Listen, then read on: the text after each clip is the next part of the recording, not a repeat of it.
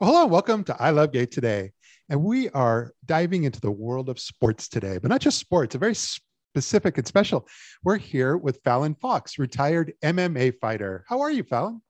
Doing good. It's great to be here with you today. It's great to have you. And for those that don't know what MMA means or stands for, it's mixed martial arts fighter.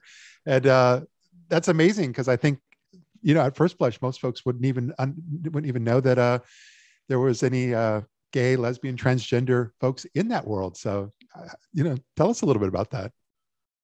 Yeah. I don't think that many people would know too much that there's there's gay and lesbian and transgender and bisexual people in MMA. They know about some lesbian fighters, of course, but not too much about transgender people, except for me. But you were the first, right? You were the first. I was the first. Yeah. I was the first transgender MMA fighter, and probably I think the third professional transgender athlete in the United States. Wow. Wow.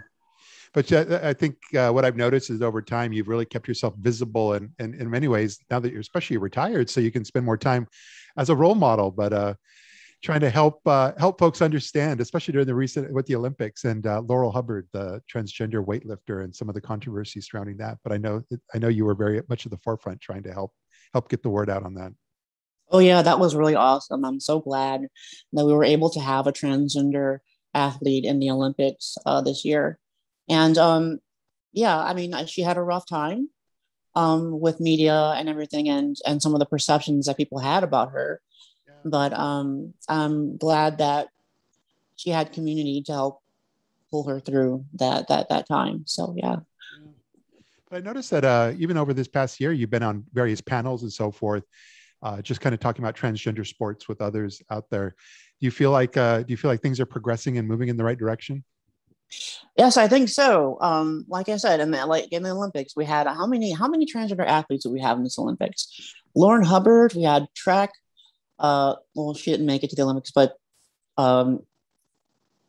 because her test. But there are I think three transgender people in the Olympics this year, which is great. And I know that we have some a little bit to go as far as transgender kids are concerned with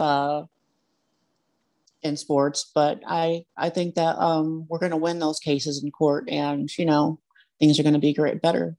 Yeah. And especially back in the day when all this was starting for you, you had come out, and it was through a Sports Illustrated interview, yes, with Cyd Zeigler. So that was kind of the start about how this moved forward.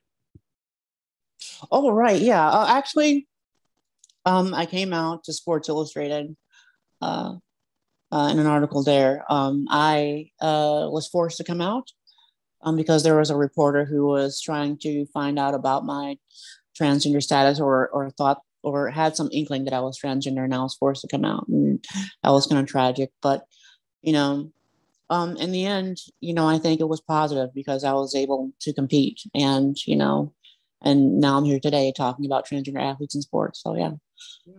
I think it's great. And weren't you also just recently at DTLA Proud, which was their kind of DTLA Proud? Yes, yeah. That was a pretty good experience. I mean, yeah, to be able to be a part of that. I was able to be a part of the Dark Light clothing booth, my clothing sponsor, which was cool. And I was there signing autographs and meeting with people and able to have a little bit of a party. So yeah.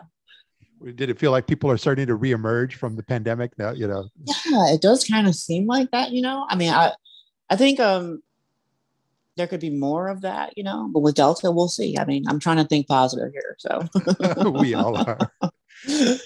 Anything exciting on the horizon as far as things you're working on or things that we might see you at? We have there's a biopic being created about based on my life by Mark Gordon Pictures, and I am a consultant on the film. So just that picture is in development, so we're working on that. So stay tuned in the future. So that's what I'm working on now, and doing speaking engagements and talking to people about transgender athletes. Yeah. I look forward to seeing all this come together. So, but no, mostly it was, like I said, a lot of folks don't even know in this whole world that you're in. They didn't even know, like, some of that we were represented there as well. And I think over time, folks are going to start learning more and more that we're everywhere. Oh yeah, you would never think that a transgender person would be fighting MMA, would you? But hey, here we are. You represent well. So thanks so much for sharing a little bit of your story with our audience, and I look forward to being able to see, especially with your movie you're working on, seeing how that comes together. Yeah, thank you so much for having me. Absolutely. Matt.